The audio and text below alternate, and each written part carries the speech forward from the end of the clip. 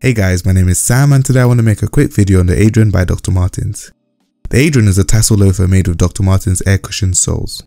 I picked them up from the Dr. Martens website and they came with a cool mini amp speaker thing. They don't sound too bad, but since I already have a Bluetooth speaker, I'm just going to keep them on my desk for decoration. In regards to the shoes, they came in the classic brown Dr. Martens box, but we're not here for the box, so let's get right into them shoes. This loafer features a polished cherry red leather upper, which Dr. Martens calls Arcadia. There's a strap across the midfoot for added security and lockdown, with the tassels attached to the center. This shoe is then finished off with the infamous translucent air cushioned soles in caramel brown. I love my Docs because they give you durability with style and comfort. Although these are not a performance or sports shoe, the air soles give high impact cushioning and traction. Combine this with nice levers, a heat sealed and plain welted sole. Despite its sleek look, the shoe is also designed to take a beating. But there are some things to bear in mind. These are not the lightest loafers out there. Also, I had some issues with initial comfort.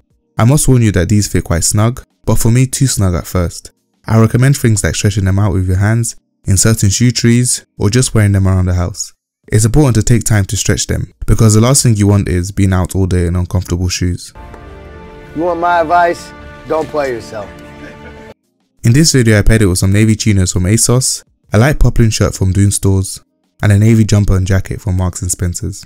Anyway, thanks for watching, I hope you enjoyed this video. If you did, don't forget to give it a thumbs up and comment below. I'd love to know what you think of the shoes and how I can improve my videos. All relevant links are in the description. Apart from that, have a good day.